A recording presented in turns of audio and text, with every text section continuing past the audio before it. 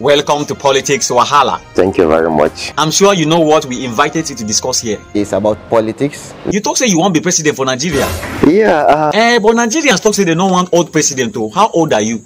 I'm just 29. I'm going to 30 in October. So. Oh, that reminds me. Today is your birthday. Happy birthday to you. Thank you very much. But bros, with all this beer way you get, you sure say you be 29 years old? Yeah. 70 years old, man. Me, I know they understand all this on a football age. Abeg, Wiki, your son Ahmed Musa talk say he na 29 years old. Na true? Na lie. Now are you? Anyway, that aside, you been dey complain the other day say you no like wetin dey happen for this country. So wetin dey vex you pass for this country? Everything. How? Very tough. You mean things are tough in Nigeria? Yeah, very tough. How you take no say things dey very tough for this country? A lot of people have been complaining. For where? On the social media. So how will you describe life in Nigeria? It's like a fight. So as it take be now, wetin you feel say go fit make Nigerians dey proud of their country? The only thing that will make Nigeria proud is the jollof. You mean jollof rice? Yeah. Jagaban, na true say jollof rice na the only thing wey dey give people joy for this country? No. So wetin dey give people joy for this country? Cassava,